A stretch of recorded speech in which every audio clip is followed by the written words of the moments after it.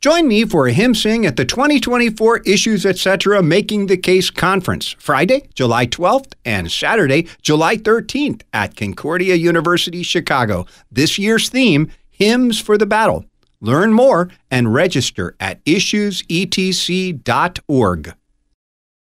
The Word of the Lord Endures Forever is brought to you in part by the Lutheran Heritage Foundation.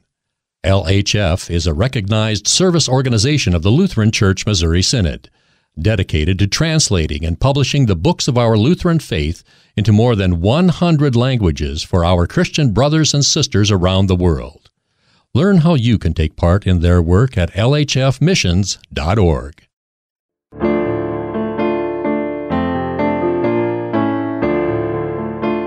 Welcome to The Word of the Lord Endures Forever with Pastor Will Weedon.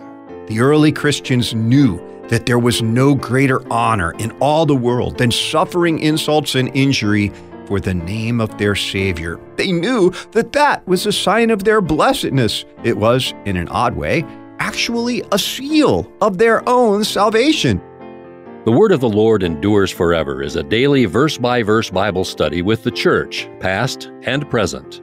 Pastor Weedon is leading us in a study of the book of 1 Peter. The grace of our Lord Jesus Christ, the love of God, and the communion of the Holy Spirit be with you all. Amen. Greetings, people loved by God. A brief recap from our last study. Peter said, nearly 2,000 years ago, the end of all things is at hand. Huh? Well, the key is to remember that to the Lord, 1,000 years is as a day, and a day as 1,000 years. And for any one of us, our end of all things may very well be at hand. No guarantee how long any of us have in this pilgrimage. So Peter urged us, mindful of the end, to be self-controlled and sober-minded for the sake of our prayers. And with this, to keep on loving each other earnestly, remembering that it is the duty of love to cover a multitude of sins. Not that our love covers our sins by earning forgiveness.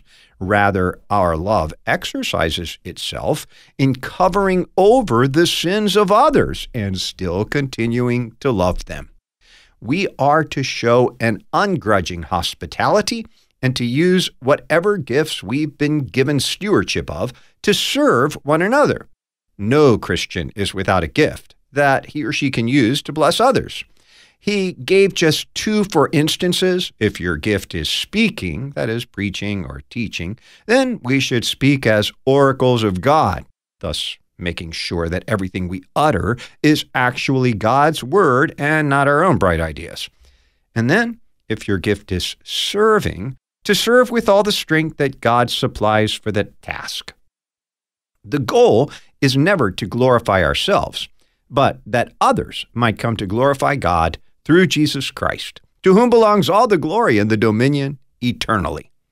A reading from 1 Peter, the 4th chapter, beginning at the 12th verse. Beloved, do not be surprised at the fiery trial when it comes upon you to test you, as though something strange were happening to you. But rejoice insofar as you share Christ's sufferings, that you also may rejoice and be glad when his glory is revealed. If you are insulted for the name of Christ, you are blessed, because the Spirit of glory and of God rests upon you. But let none of you suffer as a murderer or a thief or an evildoer or as a meddler. Yet if anyone suffers as a Christian, let him not be ashamed, but let him glorify God in that name. For it is time for judgment to begin at the household of God, and if it begins with us, what will be the outcome for those who do not obey the gospel of God? And if the righteous is scarcely saved, what will become of the ungodly and the sinner? Therefore, let those who suffer according to God's will entrust their souls to a faithful Creator while doing good. 1 Peter 4, verses 12 through 19. Let us pray. Everlasting God and Father of our Lord Jesus Christ, grant us your grace so that we may make good and diligent study of Holy Scripture, seek and find Christ therein, and through him have eternal life. graciously grant it, dear Lord God. Amen. Ready to ponder today's passage together? Let's get into it. Verse 12. Beloved, do not be surprised at the fiery trial when it comes upon you to test you, as though something strange were happening to you. Although Jesus foretold sufferings for his own, see John 16, verse 33, and St. Paul bluntly said in 2 Timothy 3:12, indeed, all who desire to live a godly life in Christ Jesus will be persecuted. Still, we always seem to be surprised whenever it comes along in our lives. St. Peter is trying to teach us that this, far from being abnormal, is actually the normal experience among those who have been baptized into Christ Jesus and who seek to live their lives in communion with him. It's not strange. It's not even out of the ordinary. The world sniffs the whiff of resurrection that we give off and hates and fears it and tries with might and main to stamp it out. But God uses this to help us learn to live by faith in his promises. In fact, sufferings in this age are his normal modus operandi by which he constantly seeks to strengthen us in our faith, our trust in him. For a relatively long time, we've been living in a culture that has been at least somewhat shaped by and hospitable toward our faith. Those days are now over, and we're back to people regarding Christians as the enemy and unenlightened and even disloyal. And so persecutions come back. Like those to whom Peter first wrote, we need to train ourselves to expect such treatment and not to grumble about it. It's our lot, since we've been joined to the crucified and risen Lord. And rather than griping, St. Peter urges us instead, verse 13, but rejoice insofar as you share Christ's sufferings, that you also may rejoice and be glad when his glory is revealed. When people maltreat us because of our faith, this is actually a cause for rejoicing. Jesus had concluded his Beatitudes with the same exhortation. Matthew 5, verses 11 and 12. Blessed are you when others revile you and persecute you and utter all kinds of evil against you falsely on my account. Rejoice and be glad, for your reward is great in heaven. For so they persecuted the prophets who were before you. Then remember how we saw Peter and the other apostles live that out before our eyes when we studied the book of Acts, chapter 5, verse 41. Then they left the presence of the council, rejoicing that they were counted worthy to suffer dishonor for the name. When the persecution comes our way because of our confession of Jesus, that is never a moment for sorrow, but for great rejoicing. We know that sharing his suffering now, we will certainly share in his glory on the day of his appearing.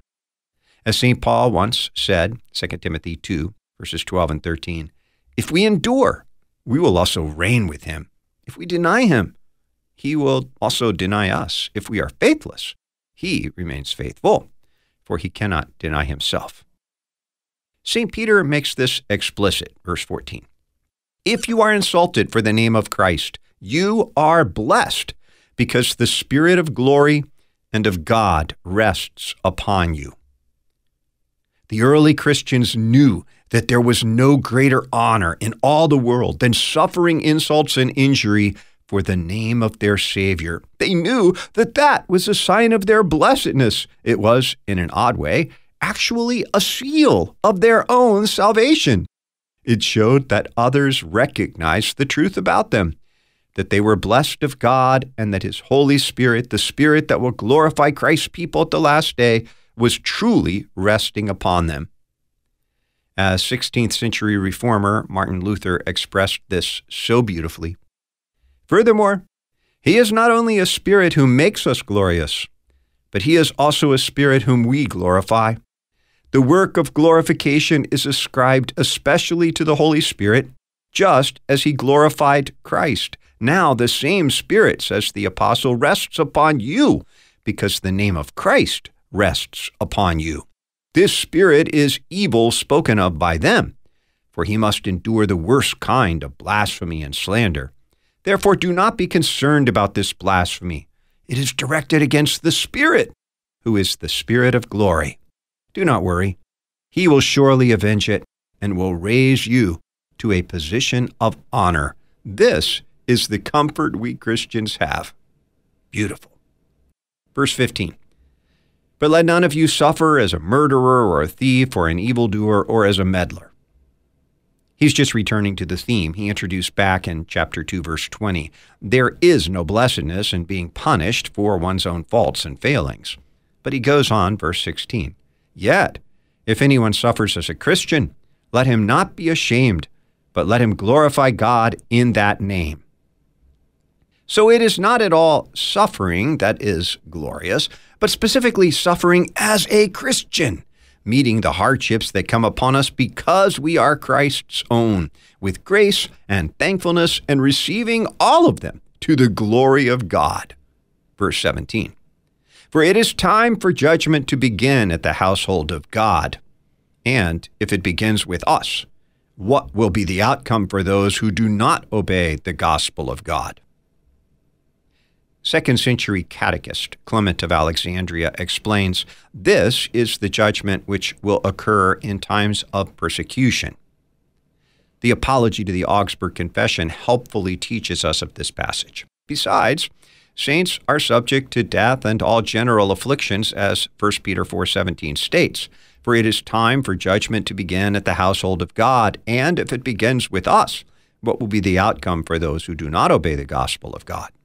Although these afflictions are for the most part punishments of sin, yet in the godly they serve a better end, namely, to exercise them, that they may learn amid trials to seek God's aid and to acknowledge the distrust of their own hearts, and so forth. That's such an important point.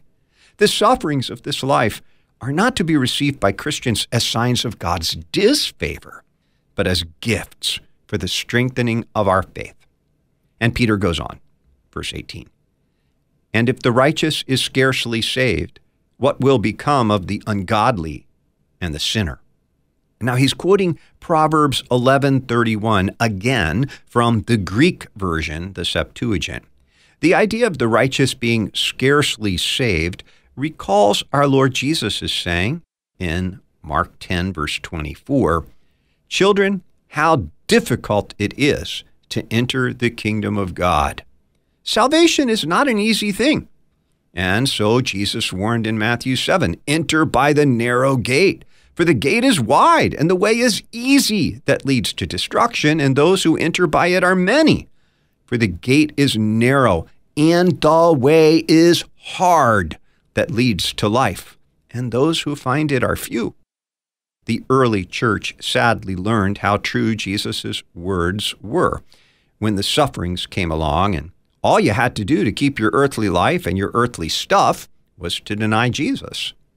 There were not a few who capitulated in fear when push came to shove. We dare never imagine that it's easy to be a faithful Christian and to persist in faith to the end. Verse 19, therefore let those who suffer according to God's will entrust their souls to a faithful Creator while doing good.